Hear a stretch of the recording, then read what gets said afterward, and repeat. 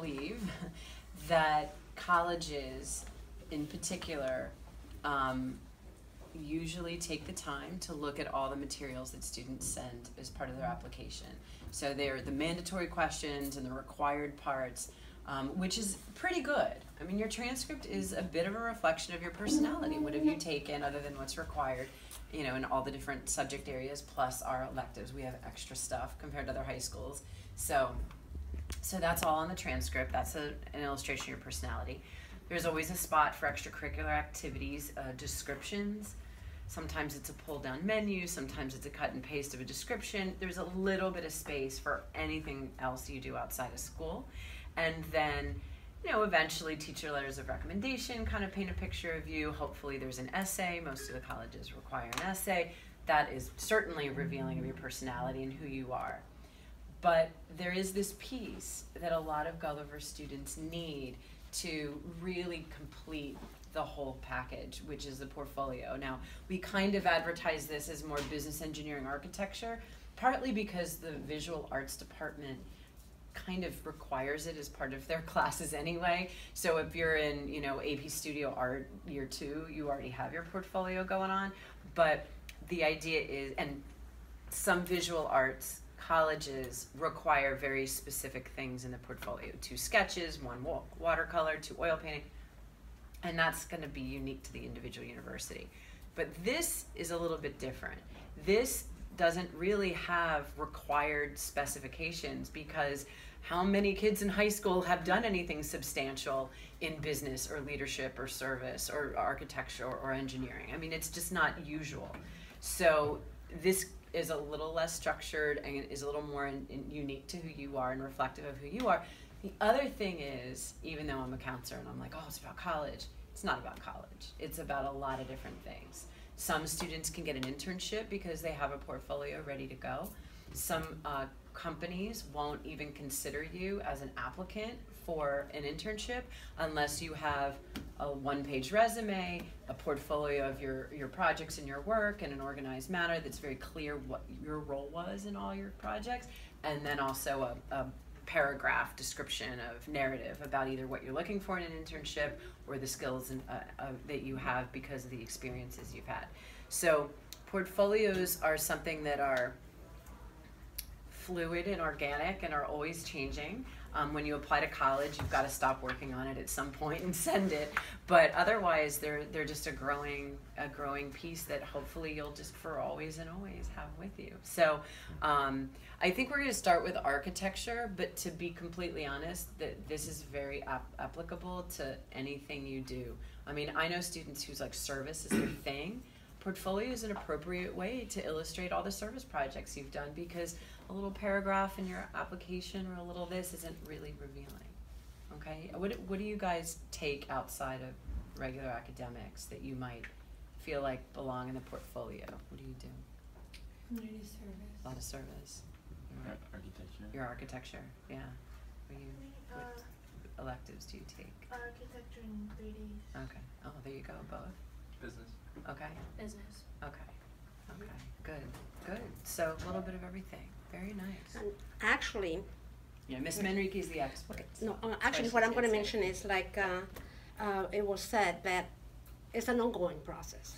I mean, you start a portfolio, it doesn't matter how early in your life you started, but it's something that never ends. You go continuously adding to it. We have examples of how we have formatted and what kind of presentation we have for the portfolios, but these are not necessarily strictly architectural portfolios. We have fine arts, and you can include other pieces of work, like for some of you that have the business, we have musicians and all that, and they do include it in that portfolio even though they're applying to architecture school. I have students that have used their architectural portfolio as an example, and they are applying to medical school. You don't have to apply to the School of Architecture.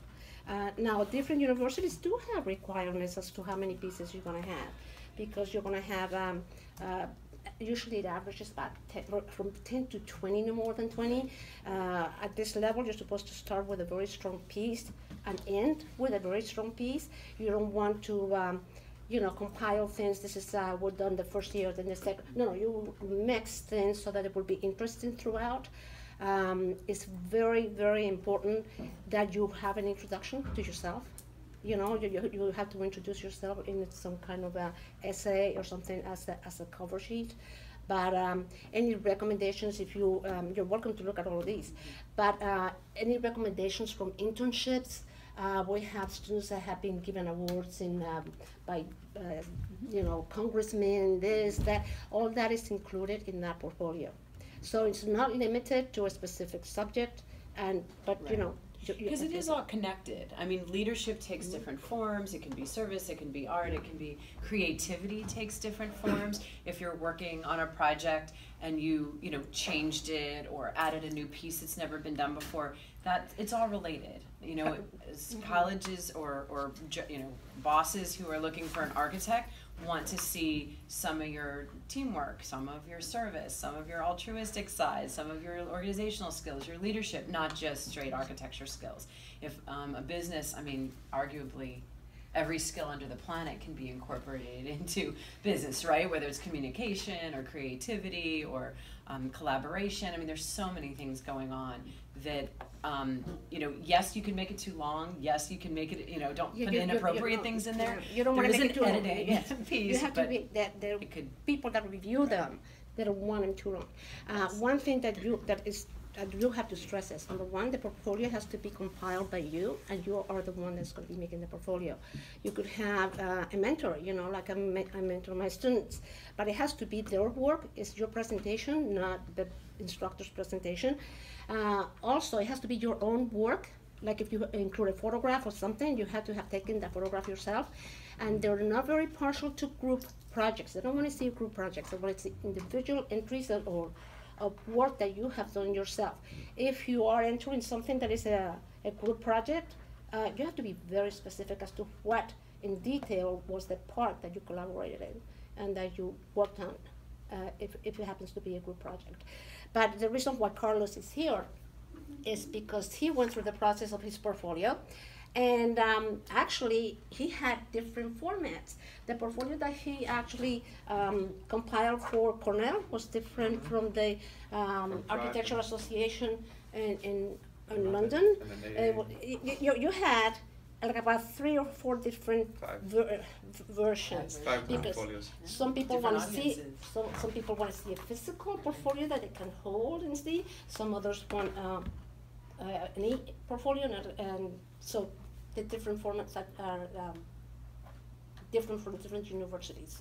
So you have to be aware of that. And the thing is, some schools didn't even require portfolio. They actually told you not to. Like UT Austin and UF, for example. You have to follow the directions. Yeah. You can't Exactly. provide it to them.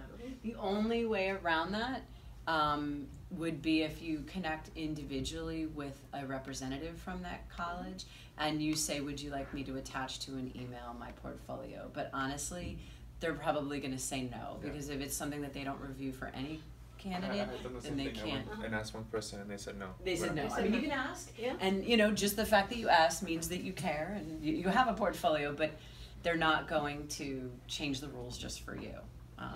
But a lot of colleges will say sometimes. this. I had a student, I Oh, don't know, yeah? Gus Vanderbilt. Okay. I don't know if you remember. I remember Gus. Yeah. Okay. I didn't have- He went to Stanford, Okay. and they don't want portfolios. But Right. he had a personal one-to-one interview with the okay. representative, Oh, so- and he goes out there with his portfolio, He took it. and once he handed over to him, that personal one-on-one Yeah. connection, he couldn't say, no, I don't want to look Yeah, at you it. can't He unsee had to it. I look mean, at it's going it. to affect the guys. And he was extremely impressed. Awesome. I mean, awesome. you know, so that's something that. So, tell us about your experience, please. So, in the portfolio that I made, at first you might want to think it's just architecture, like they were saying, because I was applying to an architecture school. But actually, if you go into every sort of aspect of arts, if you will, in your life, they want to see that. So, is this muted right now? Or is it not on at all? It's not on at all. Okay. I'll take a little bit to warm up. The key in the portfolio is to make sure you organize it and it's easy to divulge, because a lot of people just like to throw their stuff in there. And even the layout itself in each page, if it's not correct, then not correct, just not well laid out, you can't read it and you can't take in what they're trying to say. It just seems like someone just threw everything that they've done into there. That's why some schools actually limit the amount of pages in the content they have, is because they don't want it to feel like a conglomerate, just everything you've done. They want you to be proud of the work you've done, and they want to see the best work that you've done. So this right here is the PDF of my portfolio. And the layout I was trying to do was a very sectional layout of each kind of aspect of things that I was doing. Can you So talk about the software you use or the Yeah, exactly. medium? Mhm. This was InDesign, and the computers here I know do have it, and if you want to get it at home, let's say it take you about a month to finish it, it's just $50 because it's the whole program that includes Photoshop and every other Adobe software. So in this I had these sort of tiles of every aspect that I wanted to do, which was photography, then it was artwork, architectural sketches, and sort of 3D modeling online. And just like Ms. M was saying that you want to give them a part of you, my choice was to do some sort of quote. Most people like to actually do an introduction because if you're doing a general admission to business or something else, you just give them a sort of paragraph, a little paragraph about you, what you stand for, what your morals are, whatever it is like that. They want to see something different. They don't want to see a cookie cutter person. So yeah, I had put this quote there, and then I made sure to organize it very well so that if they wanted to reference it to one other thing, I had this. So I had these panels come in like this, saying artwork, program photography, and things I did in the summer, which was key into my admission to wherever I went, was the extra stuff that I did. Because I could have just had this, which was what the school provided and had been that, but everything that I tried to do over the summer and the programs that I wanted to access over the summer was what had helped me. So it's okay to include things that you do for your classes. Okay, I know you have business class and architecture class, but even honestly, if you're like engineering guy, you can use stuff from your physics class or stuff from your math class. Those are still, you know, projects. Those, I mean, not necessarily a homework page from math, but any project you do for English, math, science, social studies, language, it is perfectly appropriate to have some of that in here. It's not like, well, I got a grade for it, so I can't represent it as something I did extra. No. This is you in a comprehensive way. So it's perfectly fine to use coursework. Even if you build, for example, a little treehouse in your house, anything like that, they don't have this sort of structure limit of what you can put in there. They want to see creative work. So I had artwork, and it shows little numbers in the tiles, and then at the end, after all the artwork, you have this is what they want to see. Actually, they want to see the medium you use, the size, and sort of things like that. And the next portion was the architecture program. Now, for the architecture program is where I started to actually write more. Hold on, can you talk about the photos you took of the art pieces and the lighting and how long, how many like when you photograph your art piece? Oh, actually, I had What is used the process? The process to capture these photos. There's two ways actually. One, you could try to use some sort of scanning app, which the issue with that is, in order for it to look like a scan, it has a certain threshold and it won't pick up all the color gamuts. The other option is with the program you already have of InDesign, you take a simple photo and you use the application called Lightroom, which is another Adobe program, and Lightroom allows you to transform, for example, if it was like this in this perspective, it allows you to transform, warp this up, warp it to the side, and it looks like a perfect cutout. And it also allows you to do color corrections and that sort of stuff like that. But that all comes with the same program as this. So it's all joint effort. How long did it take you to do the art chapter? The art I mean, not the pieces, No, but compiling it. It actually, what took more time was selecting which ones. Oh, okay. Yeah, because after doing art for 4 years, there was a lot of work, and a lot of it was alike, but a lot of it I was proud of because I mostly do pencil, but they wanted to see other stuff, so I started these other things. But to compile everything itself took about a little bit of procrastination, about a week. Yeah. And also, so the workshop is now, so that in the summer you can maybe carve out some time to think about this, compile stuff, work on it, and that way it's not on top of all your homework and schoolwork and stuff. It's kind of ready to go almost in the fall, unless you want to tweak it a little bit. The next chapter was the architecture program. This is where I started to write a little more, and even inside the chapter itself is structured. So this was first year, and I started to describe a little bit about the process, and not just elaborate what I did, but sort of show the meaning behind every sort of thing. So the meaning behind these projects in the first year was to initially get the design process down with bubble sketches and things like that, and then also about the environmental aspect and that sort of stuff. If I would have just sat there and said that, yeah, it has a bedroom here with a kitchen there and that sort of stuff like that, that would have not been enough. They wanted to see the thought process behind it. That's the key part. I'm sorry, can I interrupt you real Yeah. quickly? Those paragraphs are a reflection of the project, At the core. or is it a summary of what you learned? I mean, that's what's a little confusing. Both. Both. Okay. Yeah, when you reflect on what the project was and the meaning behind it, you show inherently what you have learned from it. Right. Yeah. Okay, perfect. Thank you. No problem. And each sort of thing, it has its own year, but they have their own theme. This theme was to understand the environment. This one was the detail work.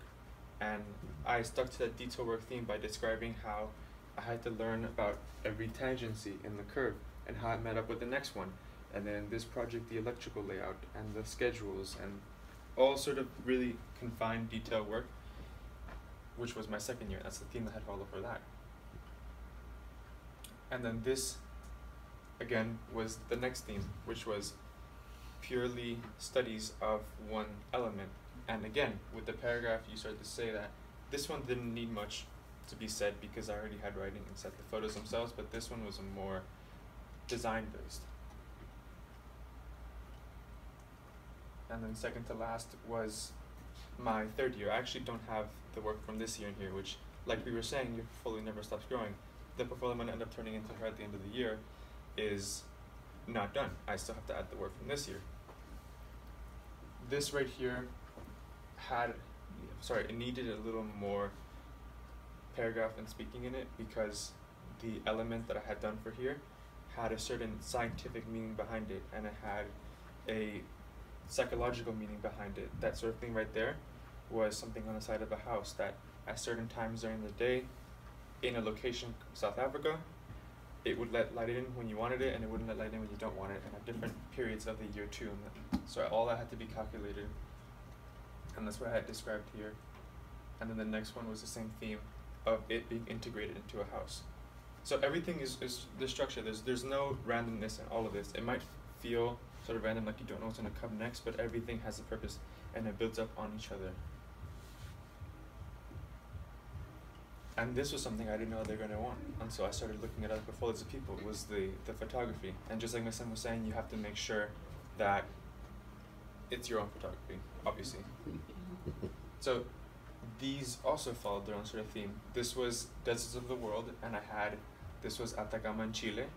This was Patagonia Punta Arenas, which is the most southern part of Chile next to Antarctica.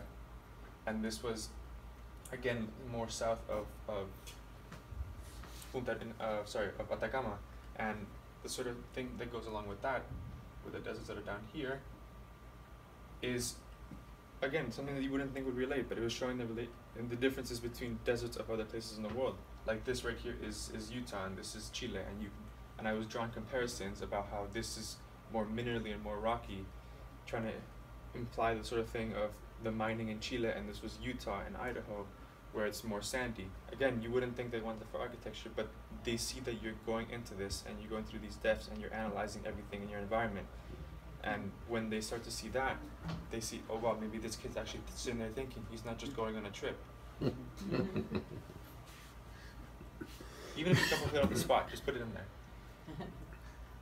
So these images were more of the hidden art in everyday life.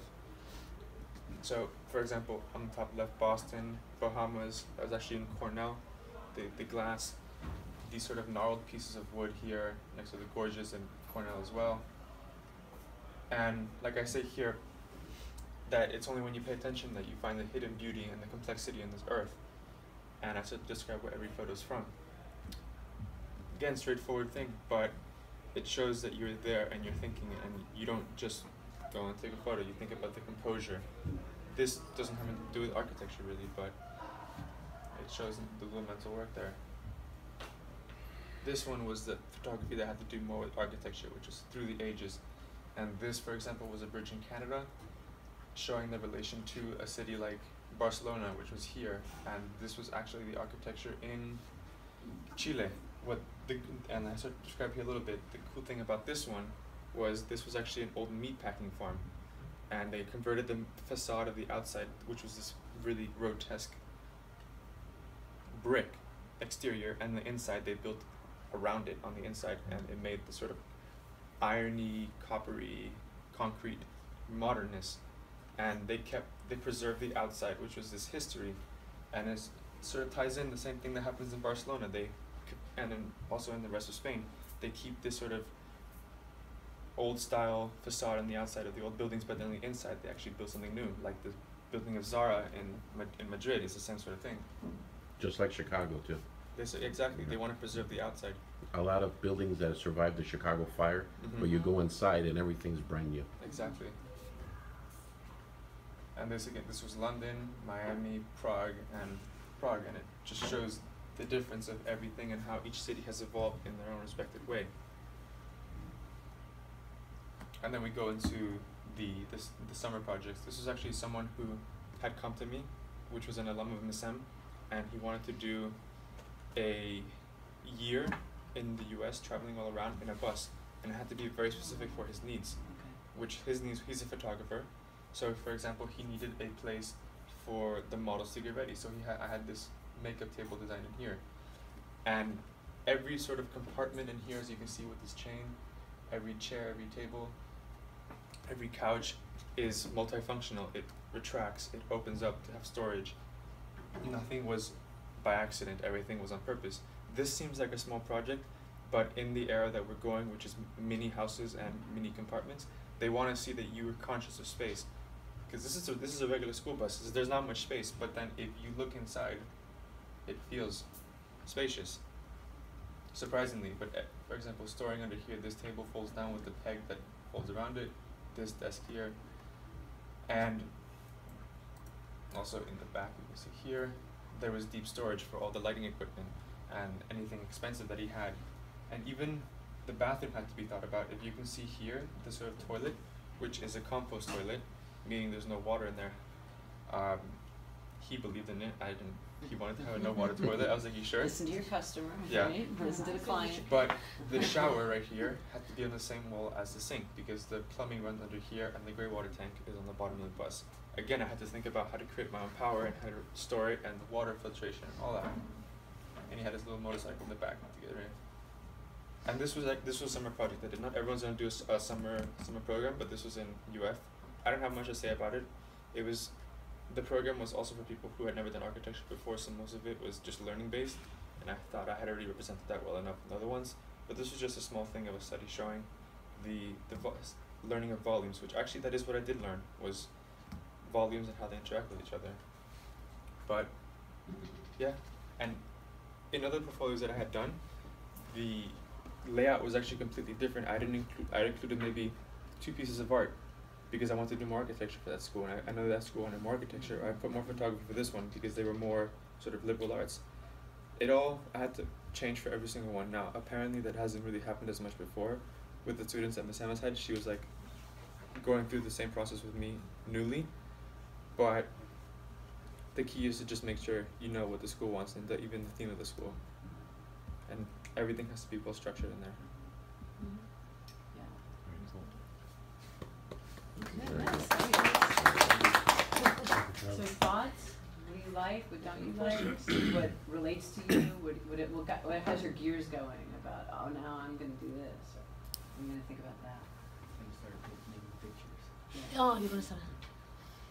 I actually wasn't even with taking these pictures. I wasn't thinking I'm gonna put them in a portfolio. They were just me taking pictures, and I'm like going through, and I'm like, oh, I like that one, and things like that. It didn't have to be a specific use. I like the idea that a portfolio gives the person that might be giving you an internship or might be accepting you to college or whatever, a really good view of who you are. I mean, multidimensional.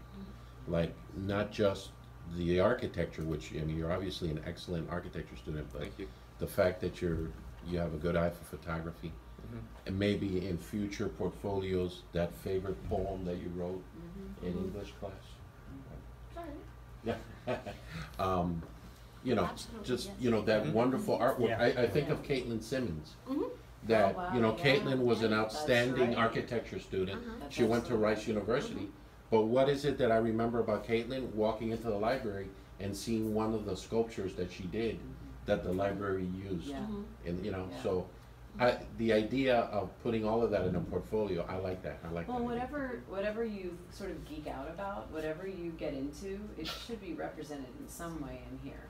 And then also, of course, your influences. I mean, you almost, when you're reading those paragraphs, you kind of feel like you get to know Carlos a little better. You know how his brain works, you know his perspective. And if I'm a college admission person or if I'm hiring, I want to have a blend of people who are going to influence each other and have this amazing dynamic once they get together in the freshman dorms or classes, or once they get together in the office, you know, at 9 o'clock in the morning every day. So they are definitely wanting to get more out of you than just basic skills, because you never know. Some college might want to say, like, I know Florida State's like this with their video production, their film school. They don't necessarily want you to have film skills. They want you to be sort of a diamond in the rough. They want to take this raw talent of a student who has a lot to say and is super creative and has this really crazy artistic, you know, perspective of the world, and they will teach them how to do the film. You don't need to know how to do that. We will teach them how to do the film. Other companies think, I need to teach them what our industry does. We don't tell a lot of people how the inner workings of our company does what we do. We have rivals out there. We don't share secrets like that, you know, corporate secrets. But if we get the right people in, we'll train them how to do our thing. We just need the pieces to be there. We need the basic skills and the foundational things to be there, like creativity or collaboration or patience. I mean, you know, you can tell that Carlos must be a relatively patient human being in order to do some of the detail work that he does in his thing. So even if it's not for architecture, it's something else, you're understanding who this person is and kind of getting in their heads. So maybe you want to start with a list of adjectives that describe yourself, what sets you apart from other people in your classes and what you pride yourself in and things you've been working on. And then, okay, how do I illustrate those traits? Okay, I'm going to use this paper from my English class or poem. I'm going to, you know, take this, take that. It doesn't all have to be creative.